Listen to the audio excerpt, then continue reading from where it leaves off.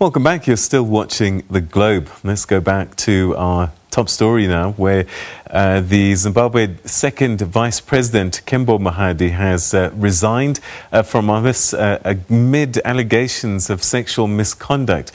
Allegations which he continues to deny, and he says that he's doing this so that he can find a way to clear his name. Well, our correspondent in the country is Ephert Musekiwa. He's in Harare, and he joins us now from that capital city. Ephert, some people might say this has come as a surprise because the former vice president actually had a presser and looked like he wasn't going anywhere. Yes, indeed, Peter. It is actually coming as a surprise. A lot of people had actually written off the vice president or the former vice president resigning. But surprise, today, late in the afternoon, an announcement was issued. He issued the announcement himself that he was stepping down. Unprecedented. It rarely happens within ZANU-PF.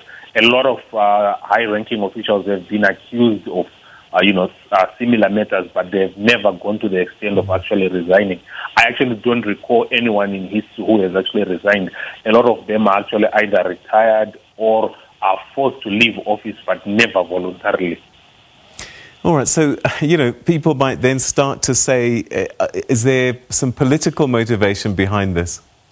Well, in his retirement statement, he did indicate that there is some political force behind it. There is some politics at play which led him to resign. He did not go further to elaborate what kind of political pressure, but really it indicates that there is a lot of pressure also politically that was coming to the vice president.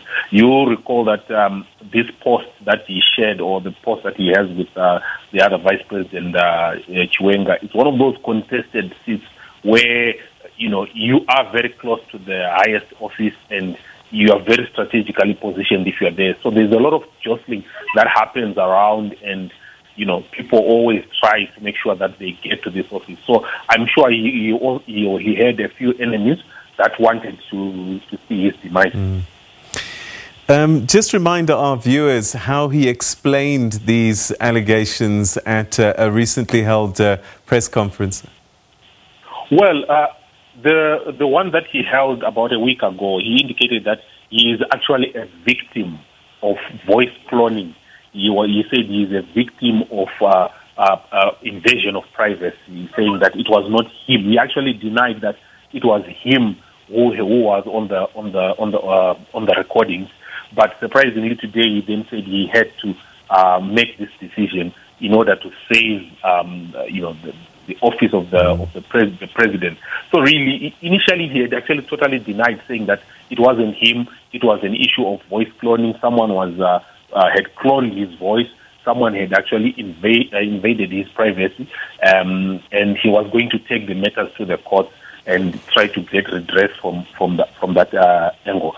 But surprisingly, today he didn't seem to say that. In as much as he tried not to admit it openly, he still maintains this deniability to say that he's still a victim. He's actually putting himself in the shoes of a victim, not the perpetrator. Have the women who have been pointed to in the middle of these allegations, have they said anything? Have they denied any connection to Mr. Mohadi? Well, the attacks were mainly targeted at the former vice president, and the women who are involved, or who are alleged to be involved with the former vice president.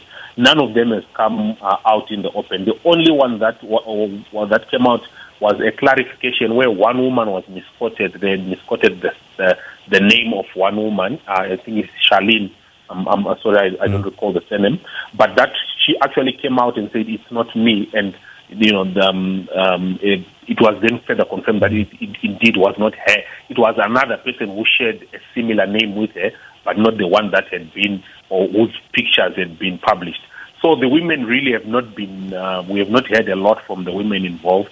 We are still waiting to see. We're actually waiting. I think the attacks were mainly targeted at the vice president more than the women that are involved with him. Has President Mnangagwa said anything about this issue, even since it began? Well, President Mnangagwa did not say anything. What we got, or sentiments that we got, were actually from the Vice President. Remember last week when he issued a statement, he said he had received support from President Mnangagwa. But you know what, Peter, unlike maybe South Africa, in Zimbabwe, you will not get the president commenting about these issues. But guess what? Tomorrow there is a ZANU-PF Politburo meeting that is going to take place. Whether Mnangagwa will make a comment, will say something, we wait to find out tomorrow when the ZANU-PF Politburo meets and deliberates. Then we get a statement. Normally, the president does issue a statement, so we might get him to speak tomorrow, but as of now, he hasn't said anything. If social media is anything to go by, one gets a sense that the public weren't buying his story at all, and that they believed that the man on the voice tape was him. What have they been saying? What kind of chat has been coming through since the resignation news came through? Well, Peter, let me just say that these allegations of sexual misconduct against the former vice president are not really new. They go way back even during the era of former president, or the late president Robert Mugabe, where he was, Kembo Mohadi was still a minister. There were reports that he actually had altercations with his then wife over his sexual misconduct, over his sexual life.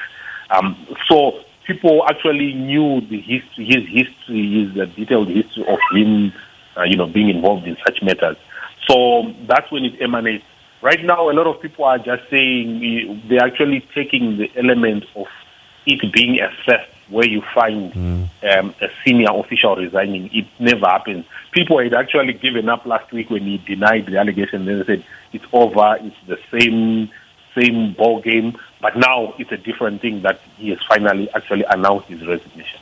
And of course, there's always been mutterings that he's not the only one, and that perhaps others may follow. We'll have to wait and see, I guess. Well, the joke or the thing is that he was also one of the senior bachelors. Remember, both our vice presidents are said to be senior bachelors, and that fires the speculation of them being involved in these not so glorious activities. Glorious, exactly. So we might get, and we do have quite a number of senior ministers who we do hear rumors of them also being involved in such activities. So we really don't know, unless someone really, or unless they are caught red-handed. Most of them will just deny it and act as if they do not partake in such activities. All right, Ephert, we're going to leave it there. Thanks very much indeed for joining us. That's our correspondent in Harare, Ephert Musekiwa, giving us an update on the second Deputy Vice President, Kembo Mohadi, has resigned, denies allegations of sexual misconduct, saying that he's a victim of political chicanery.